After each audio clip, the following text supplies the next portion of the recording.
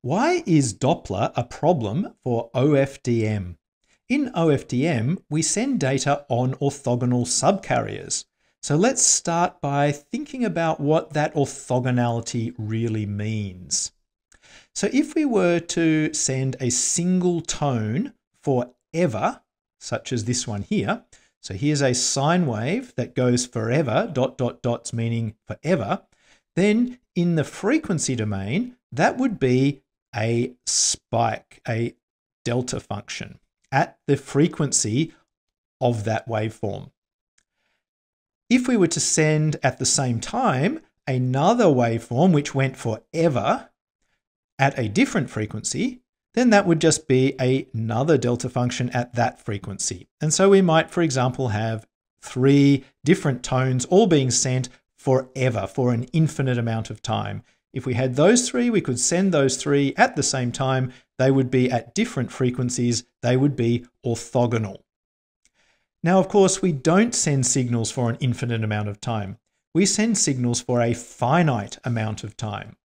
So, for example, let's say we had 3 signals on different carriers, and we're going to send them for an amount of time capital T, and this is what we do in digital communications. In fact, this is what we do in OFDM. So we'll have different data on different subcarriers. Now, what's the effect of shortening the time here instead of going for infinite amount of time?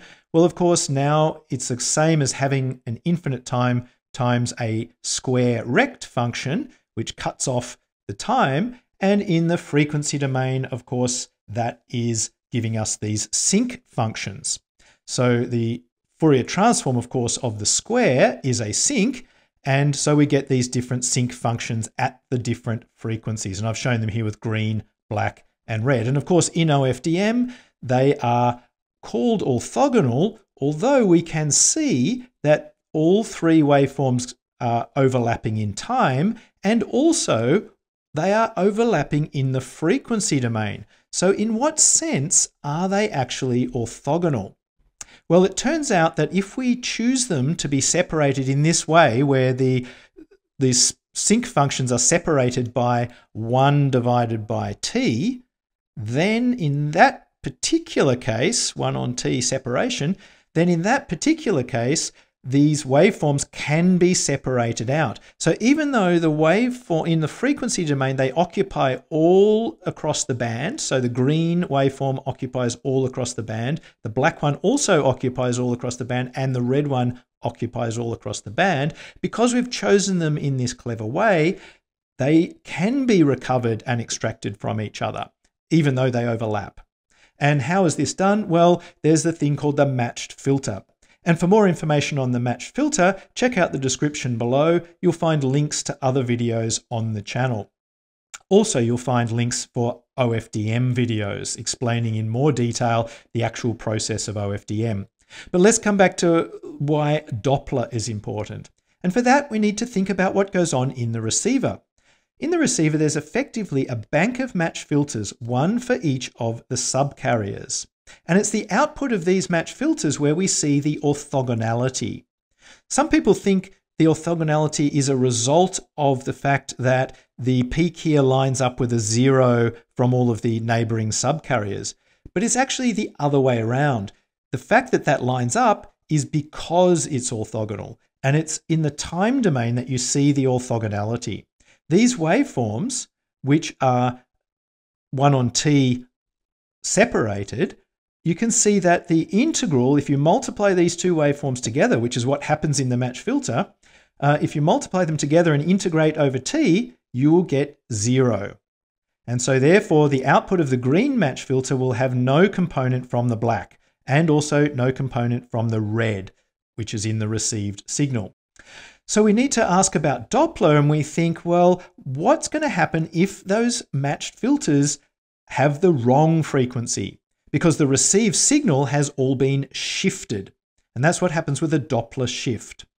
What will happen then is the match filter for the green waveform will not be matched to the green waveform, because the green waveform will be coming at a shifted frequency. So this, in the frequency domain, this whole green picture here will have shifted. If it's a Doppler shift to a higher frequency, all of the subcarriers here across all of the band will be shifted up to the right.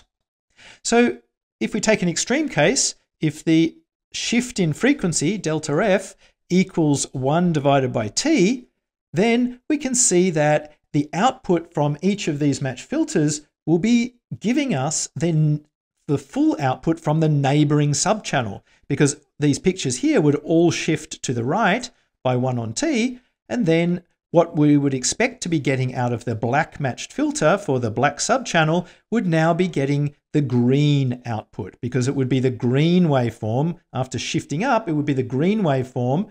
Instead of coming on this frequency here, it would now be coming on this frequency here because of a shift in frequency.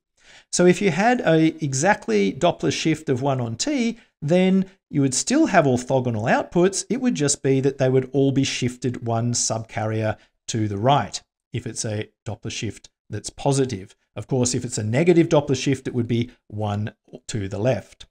So what happens now if we think about it being a fraction of 1 on t? Now we're going to see that we're actually going to be getting outputs from all of the subcarriers, because it's not just that the waveform won't be orthogonal to the subcarrier next to it, it won't be orthogonal anymore to all of the subcarriers. So the important thing about Doppler for OFDM is that even a slight shift of Doppler will mean that none of the subcarriers are orthogonal anymore. And then in each subcarrier, there will be interference from all the other subcarriers. And that's the important thing for OFDM. It's not simply that you get interference from your neighboring subcarrier, it's that you get interference from all the subcarriers. And you can see that when you look at this picture and you realize that each of the subcarriers is actually occupying all of the frequency spectrum. It's not simply limited to a narrow range either side of its subcarrier center value.